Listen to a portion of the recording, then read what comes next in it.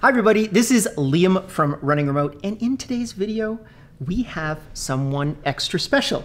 We have my friend Adii, who is South African, and he is a human being, and he is running a two-time remote-first company.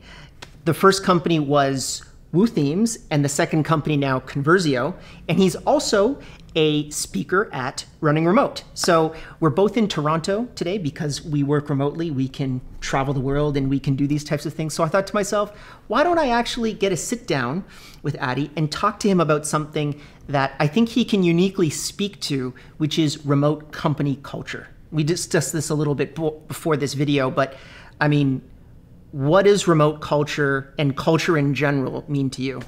Yeah, I mean, firstly, thanks for having me, Liam. Don't know about the extra special bit. I mean, that's always interesting when someone introduces me like that. I think, kind of the first thing when I think about culture, so kind of going back 12 odd years now, kind of WooThemes, I started WooThemes when I was literally straight out of varsity, right? Mm-hmm. And culture was not something that I knew anything about. And as we kind of grew WooThemes back in the day and kind of getting into Conversio subsequent to that, what I basically learned was like culture is going to happen to you and your team regardless of what you do with it. Like it is there. So you almost have this choice of like what kind of, are you going to influence this? Like are you going to craft it and evolve it over time? Or are you just going to have it be there? But it's always going to be there. Mm-hmm. And in that sense, kind of culture is literally just kind of the protocol about how you're kind of working and talking internally. Mm-hmm. But I think definitely that kind of spills over into customer conversations, marketing, kind of how you do sales, how you build a product, kind of all those things, because the way you think about the world is kind of, that's what that reflects, right? Right. Yeah, I mean, my definition of culture is what do you do that would appear weird or odd to others? So everyone wears clothes. That doesn't necessarily seem odd to anyone, but maybe we all decide to wear shorts in February, as an example, which would be quite odd. So for Conversio, and maybe in WooThemes as well, what are a couple examples of interesting cultural points that would appear odd to other people? Yeah, I mean, I like that, the kind of odd bit, right? Because you can almost take the oddness and you can turn it into some kind of competitive advantage, right? Yeah. It's fun internally, but like I think like being different is great, right? I mean, most markets that you can enter these days are saturated, so being able to say like this is who we are, this is how we think, and this is what we do, like there's differentiation there. I mean, I guess with WooThemes, like WooThemes had a fun brand to it. Like I mean, the mascot was a ninja, and like not knowing what culture was, what I now know is what happened is, my co-founders, Magnus, Mark, and I, like we were big drinkers. We were also young, so it was much easier to metabolize all the alcohol we were having. But what happened was like on team meetings, whenever we'd meet up, we were the cheerleaders in that regard. And I mean, I don't think there was any bad behavior from it, but thinking back, like it was also, that could not have been a benefit, right? I mean, so like I think that made us different to other teams probably, that was a significant thing about our culture, like mm-hmm. a bit of a boozy culture. Mm-hmm. But I don't think there was any benefit kind of from that, except for the fact that the team members that like to partake, they obviously had some fun, right?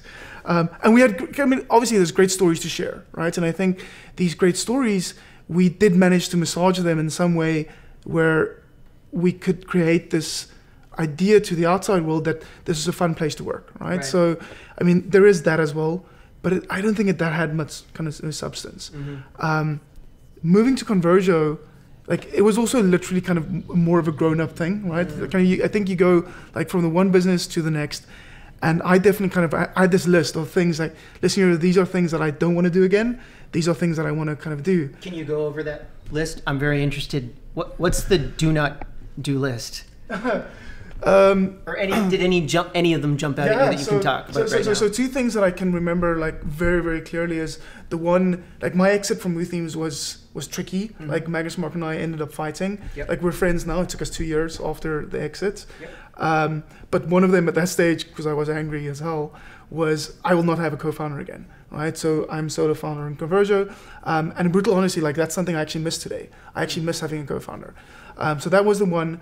But the other one, and kind of even saying this now and relates to culture, was I wanted to build a team sooner.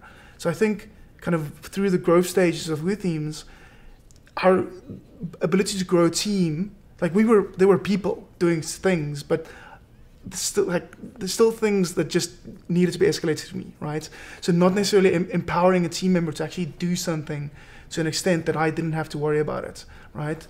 So those are two things that kind of really, really stand out. I think the other thing, kind of what was interesting for me as well, is WooThemes had a hybrid model in terms of remote work. So we had a Cape Town office that housed about 10 of us. And when I left as CEO in mid-2013, we were about 35 people. The rest were all scattered. And with Convergio, the idea was that this should totally be remote. I think there's definitely challenges in terms of the hybrid model, like communication. It's so much easier, like when the default in a remote team is when we talk, like this either happens in a kind of Zoom call where everyone is at, or you and I are talking and this needs to go to a Basecamp thread for everyone else to see.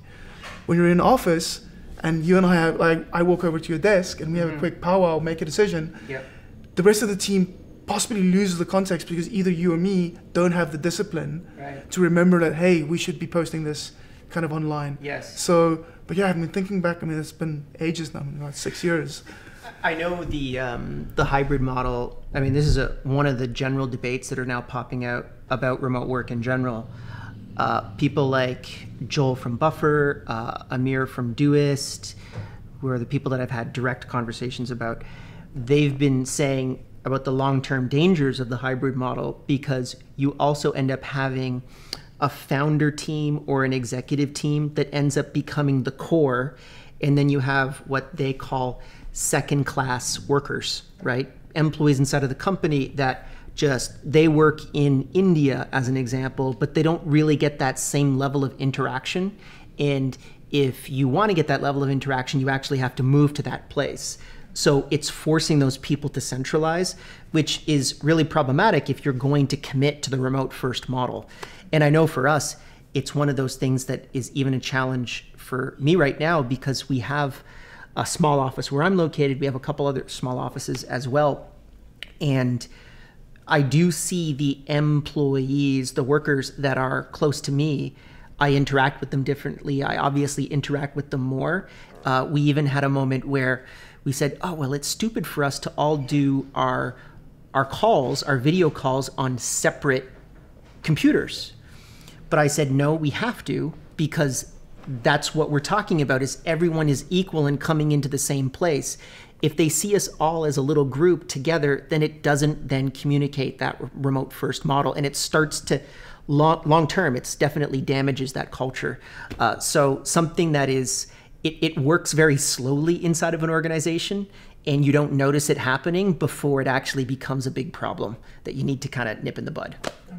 I mean, that's interesting. I mean, a very small data set, right? But with WooThemes, the retention in the office was better than the remote retention. And I don't think that was a remote issue. I don't think it was the individuals that were remote. I think it was because the local team, the office-based team, like, we could do fun stuff. Like, if we wanted to grab beers on a Friday, because we had this boozy culture, right? If we wanted to grab beers as a team, like, we could do that. Whereas the rest of the team that were based all around the world, they didn't have that benefit, right? So I'm very much in favor of, like, if you're remote, like, just do remote properly, which in my mind is do not have an office. I also think in terms of, like, culturally, that's equal, right? That's, I mean, second class is maybe not the way I would describe it, but I understand, like, there's differences. You're basically saying, like, because you're here and you have access to an office, you're going to have a different experience within our team than someone that is in remote, which actually makes it much harder for you to align everyone around a shared vision, mission, culture, values, right? Because they are different. Like, there's nothing, there's no amount of intellectualizing I think you can do to make them equal again. They are just different. Right. So, I mean, let's touch on that a little bit more. When you switched from WooThemes to Convergio, what were some other things that you did from a cultural perspective that you realized were mistakes in the first iteration and you've now, or at least are trying to fix with Conversio at this point? Yeah, I mean, I think the kind of the disclaimer here is like the little bit I know about culture is the little bit that is written about it that I've been able to read and through experience, right? So, and I think in that sense, probably the best thing I did from with Themes to Conversio was just this awareness around culture, right? So even before I hired the first team members, I wrote out a value statement. I think it was 8 things on the list, right? That were just things that were prevalent and relevant for me at the time, right? But I had the first, I think 3 or 4 team members that joined, they had to agree to this kind of value statement, right? And that's evolved kind of over time now. I mean, we went through multiple iterations as the team grew and as we got to know more about us as a business, us as a company, us as a team. But I think that was the first thing, like literally just like there has to be some kind of line in the sand saying we are, like, for us to grow as a business and team, we are going to have these shared values. And the values can, as I said, evolve over time, but they need to be there, right? So I think that was the kind of first thing. But beyond that, when I think about culture, it always feels so like grandiose, right? Yeah. It feels like you have to have, I don't even know what the difference between... It feels very crunchy granola when you hear the word culture. It's like, okay, let's just put that aside for a second. Let's make money in the business and then we can deal with culture. I always felt like that was a secondary, third, fourth concern. And it is, so I actually have 2 sides about this. I believe that culture is absolutely important. But if the business isn't working, like if the dollars and cents of the business isn't working, then forget, like, let's make money first and deal with culture second. And I think we kind of, at least for us in our personal experience, we experienced both sides of that. I was initially quite against the concept of culture. And I was like, the point of the business is to make money and make our customers happy. That's the point of the business, not this higher level kind of mission statement that everyone can get behind. But then a couple years ago, ironically, when we actually started making more money than we really needed, like once we got to a point in which I was like, wow, we're this big, we're making this much, then I was like, I'm getting a little bored about, like, now that there's no grind left on this goal, which was a monetary goal, then I was like, how can we reorganize the goal to something that I'm a lot more passionate about? And for us, it was empowering people to work wherever they want, whenever they want. So if we can empower everyone to have that opportunity on planet Earth, which is in essence an unachievable goal, and I think I wanted that goal because it's unachievable, so I'll always feel like I'm grinding towards it. There's never, it's like the Jiro Dreams of Sushi, right? I don't know if you've seen that documentary, but a guy that makes the rice for 20 years for his master, who's a sushi master, and every single day he would throw it out until 17 years into making the rice, he said it's good enough. And the man just cried, right? But once the master said the rice is good enough, then he was like, where do I go next? I've achieved this massive goal, which you think is quite simple, making rice in the morning, but always having that grind allowed me at least to be able to say, okay, let's forget about necessarily the money right now. What can we do? How can we make people's lives a little bit better? Giving them remote work opportunities makes them better. How can we get everyone on planet Earth to have that type of opportunity? Which has now given me an alignment that I never really understood until, because everyone talks about this culture terminology, but then once we got there, or I got there, I got it. Which was, for people that are watching right now, if you haven't gotten it, it's very exciting when you do get it, because you get a lot more excited about the business. But did you have any kind of moment like that? Yeah, I mean, I guess the truth here is that I had a conversation with a friend yesterday, and he called me a mercenary. And he said, because he was a missionary, and he's in biotech, and he's totally going to change people's lives, right? Yeah. And I said, like, dude, that's a little harsh, right? I'm no mercenary. He said, but no, dude, you like the game of business, which is not untrue, right? The reality is, we build marketing software that probably at least helps consumerism, which I philosophically don't believe in, right? So I too had to have that other thing that created meaning, and like beyond the monetary side of things, right? Had to create this other thing that had this meaning. And a big part for me, at least from going from WooThemes to Convergio, was this fact that as a founder in WooThemes, which was wildly successful, especially at a young age for me, it allowed me to live my life in a certain way. And I wanted to, if I could replicate part of that and I could enable my team to have parts of that, that would be great, right? So I know, for example, you know, with both, like the birth of both our kids, I mean, my wife has her own business, but we were financially stable and secure enough that she was not forced to go back to work until she was happy to do so. Right. Right? And even just that flexibility in space is something that most employees never have, right? So that kind of meaning is kind of a big part of what I hope to do within Convergio, right? And to the extent today, like if you go to our About page, like the only, again, like I'm no expert in trying to, you know, codify or define or explain our culture, but we at least start with, hey, we're family and life first. We want to do challenging and exciting work that is profitable, right? Because it has to be profitable for us to be sustainable. But ultimately, we believe in like that should support having meaningful experience outside of work, right? So I agree, like that's something, you know, that excites me much more than tapping into a new customer acquisition channel and figuring out how to grow revenue by 10%. That's part of the challenge, right? It's not bad though. Yeah, I mean, again, totally. Like, and I don't think it's either or, right? I mean, I truly believe like you have to come from a profitable, like the business has to be sustainable for us to explore and experiment with these meaningful things around culture. But if you ask me, like, gun to my head, which I get more excited about, it is not the business part, right? It is this other part of it. Like, what does this thing mean to the people whose lives this touches? Got it. I'd also love to be able to touch on, and I know that this is almost a separate video, but I'm getting a little bit inspired because we talk about this quite a bit. Where do you see the future of remote work? Where do you see remote work in 10 years as an example of where we are right now? Some interesting statistics. The last 3 years, we've gone from 1% of the United States working full-time remotely, then to 3%, and now to 5%.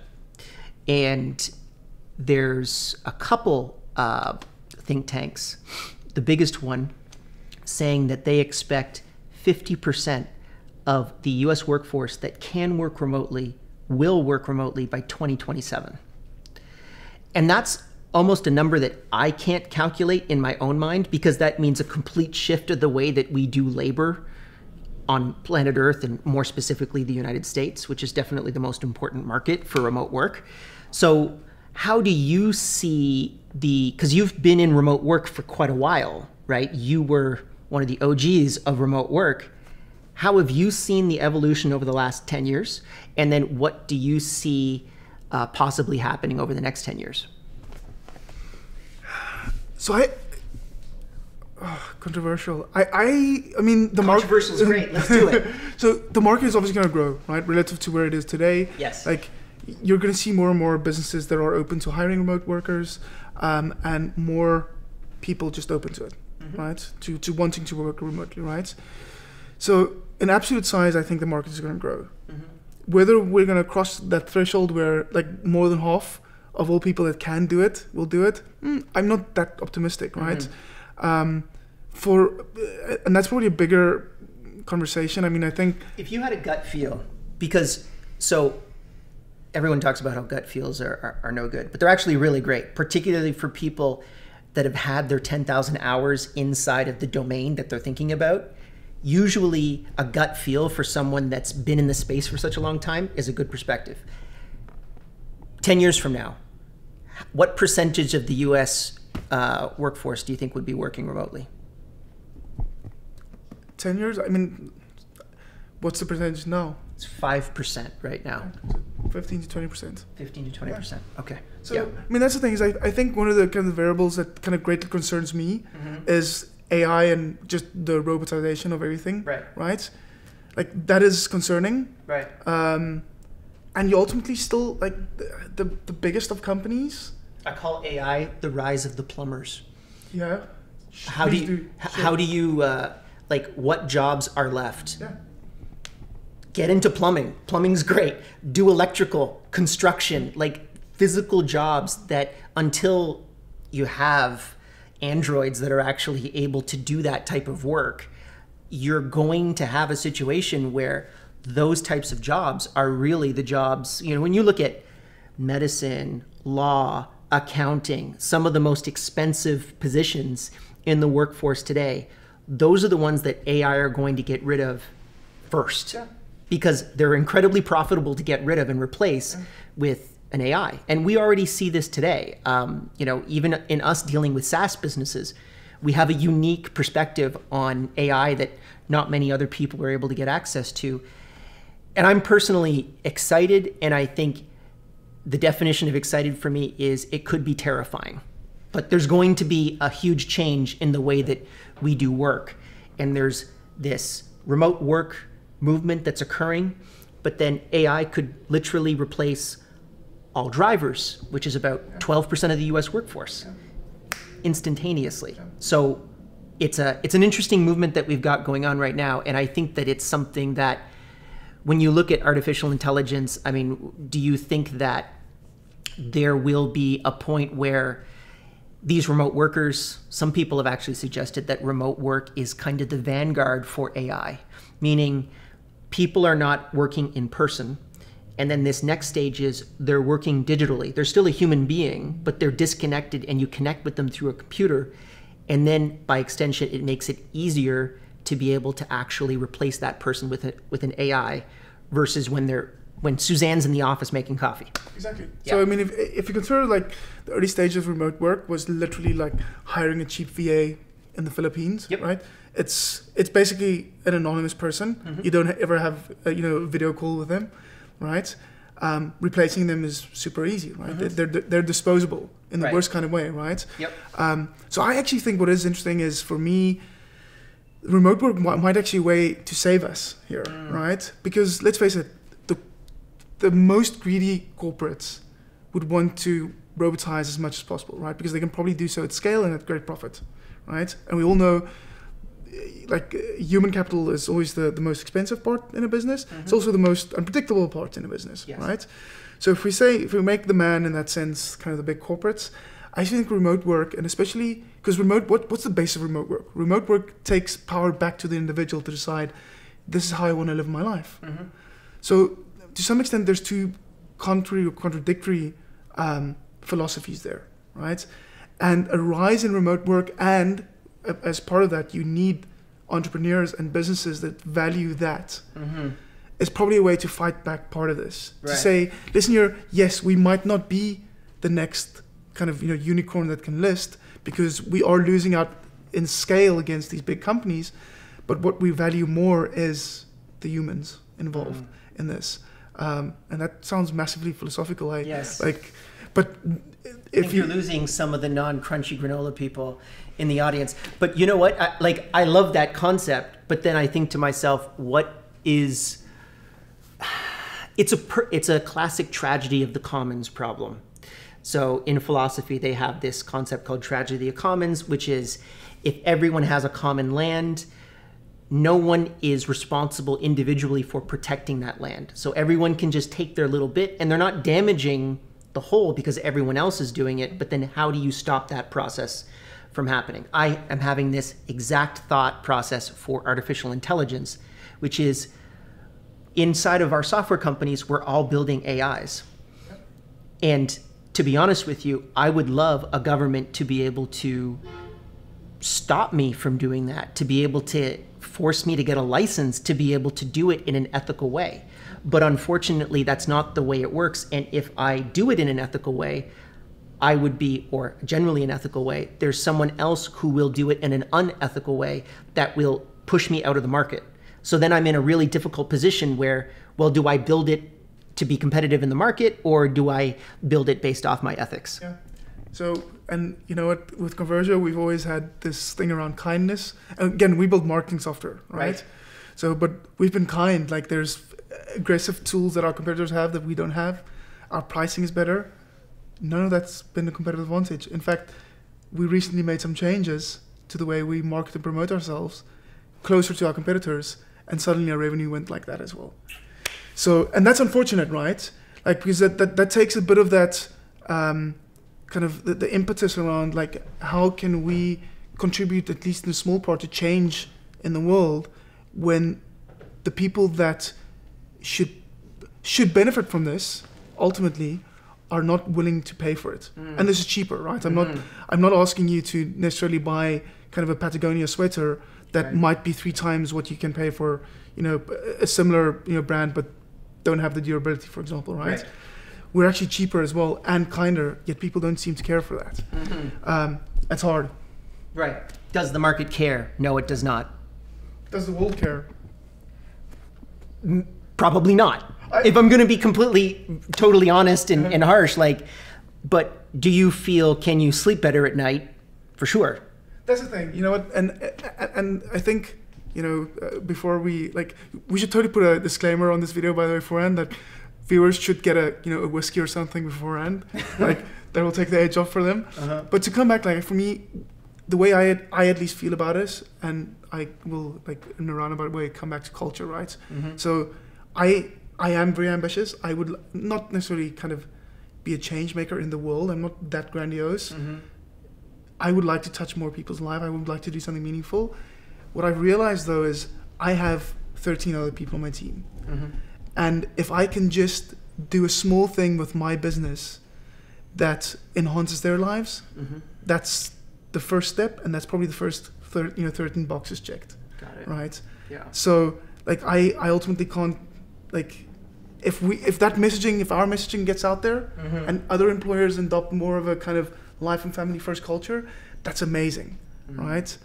If that stops the robots from taking over, that's even better, right? But I can't necessarily take responsibility for that, and I don't think it's necessary either that we need to optimize for that or define our success in that way. So for anyone that's really interested in learning more about a kinder and happier marketing tool and email service provider, where would they find Conversio? Yeah, I mean, the easiest thing from here is to check out our YouTube channel, right? Okay. I'm totally targeting ads, by the way, sorry. Yeah. Like, so YouTube channel, otherwise conversio.com is our website, or my personal blog where I write weekly, adii.me. Yeah, and even better, if you're going to be in Bali for running remote, you'll also be able to get Adii, who's going to be giving a fantastic presentation specifically on company culture and his journey, which I'm really excited. I'm even more excited to be able to watch it now because, you know, this is kind of like a teaser for that experience. So thanks for having me on. Or yeah, you're welcome. We should put this on your YouTube channel. So thanks for coming on with me. And if anyone has any other questions for Adii, post them down in the comments below, and we'll probably be able to get Adii in here to be able to answer them for you. And if you really liked this video and you think this is a little bit different from the regular videos that I do, it's kind of like, I don't think we're going to do this one like super jump cutty because this doesn't feel like a jump cutty video.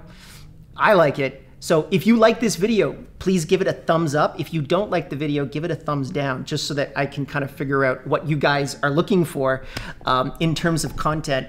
And maybe it's a whole thumbs down. I actually, like, just like you were saying, maybe the more aggressive ones make more money, right? But maybe I don't like them as much. You know, we'll see. Yeah, we'll definitely see. We'll see what the stats are right now. So thanks for having me, and we'll see you in the next video.